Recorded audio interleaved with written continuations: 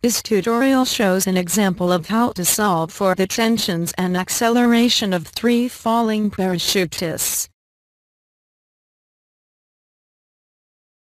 After rewriting the equations, group like terms. The coefficients and unknowns are on the left, and the constants are on the right. Matrix A contains the coefficients of the unknown variables. The coefficients of A are in column 1, T in column 2, and R in column 3. Note the zeros in matrix A.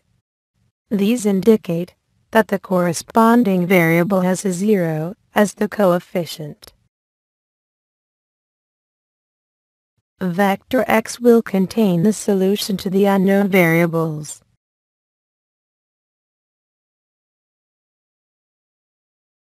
Vector B contains the constants for each equation, stored as a column vector. The MATLAB program used to solve this problem is shown next.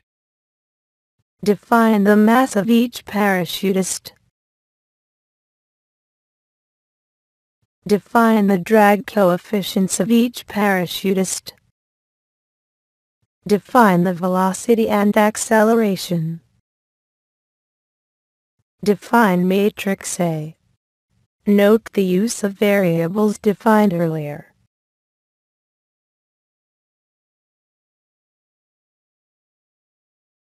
Define vector B. Note the use of variables defined earlier.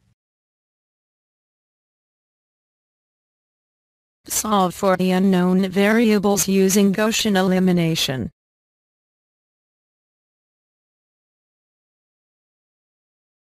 Extract the solutions to the unknown variables from vector X and display in the command window.